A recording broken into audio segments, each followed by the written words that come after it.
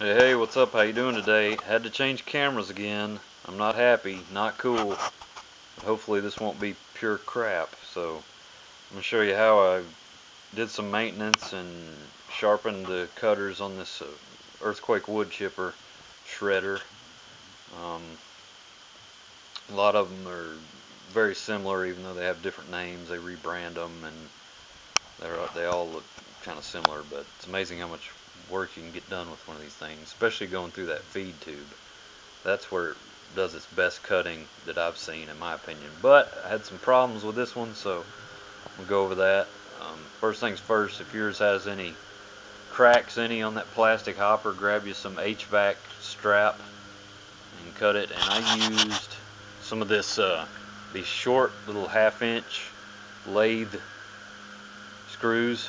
So just hold up your HVAC strap, put a mark with your Sharpie, and punch a hole with a center punch or something, and pilot bit drill and throw it in. I may put another one on there before I'm done, but anyway, to the main thing.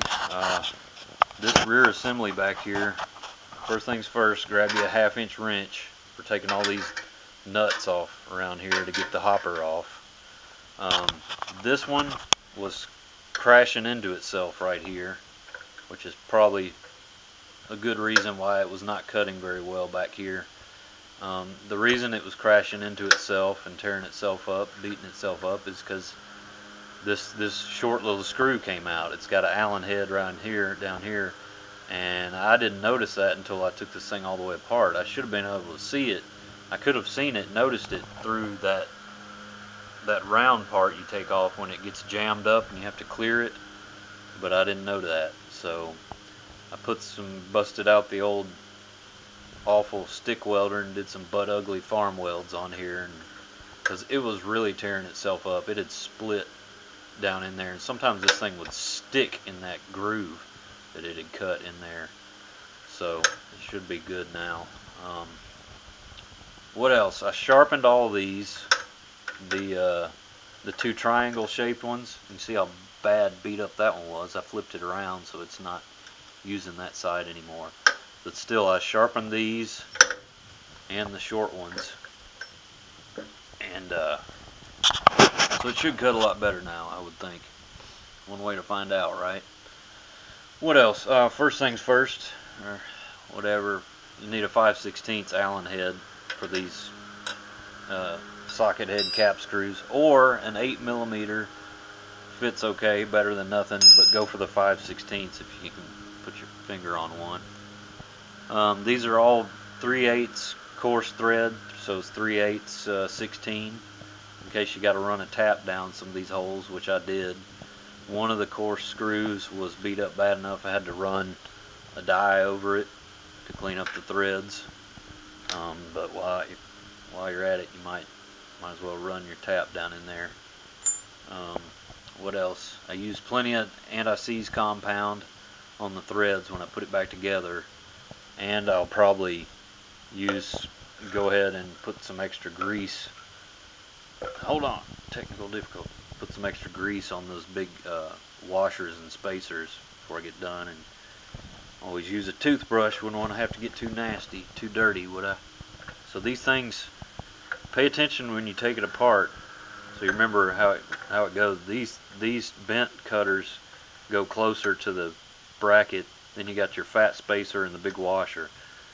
These, you got the fat spacer right behind it, then the triangle, then the big washer.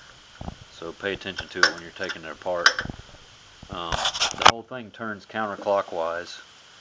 And something else you want to check on yours is it crashes into itself right there on that big shaft. So I put some more butt ugly farm welds on there on both sides. So maybe that'll help keep that from tearing up as bad, but you probably don't really even have to do anything.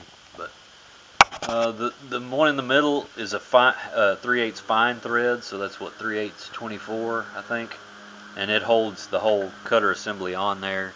If you want, you can grab your 1/2 inch wrench, socket, impact driver, whatever, and take this whole thing the rest of it apart, which it comes off with the wheels and all, and then you got to prop up the engine. But it's got a nice big shaft with a key, a square keyway in it, and put plenty of grease on that when I put it back together, so hopefully it won't seize up. But that 3/8 fine screw is all that holds that big thing on there, so make sure you get that good and tight. What else? You might have to use a 9/16 wrench on the nuts on these short ones, the two stoppers that keep it from crashing into itself on the back side. I just put a 3/8 hex on there because the original was long gone. But I think that's about it. Oh, you might want to, if you're having trouble getting it apart or back together, you might want to use some more HVAC strap. You could drill it out the right size and use it, 3/8 hole on the other if you need it to hold still while you're getting it apart or back together. I think that's about it. But it cuts way better through that tube there. I was looking online and saw Lowe's sells an electric one for like less than half the price of one of these. So if I was going to buy one, that's probably what I'd get, because it's 14 amp that turns like over 4,000 RPM, and I don't know how many horsepower it is, but it's got to be at least probably 1.5, I would think. But 14 amps, that's times 120, that's your power in watts. So that's probably what I'd get if I had electric power close by. But anyway, good luck with yours. Be careful. Kind of dangerous. Keep rocking with docking. Check out this tape I got, man. This tape is awesome. I don't know what's on the B side though. Let's see what it plays. Grinds a little bit.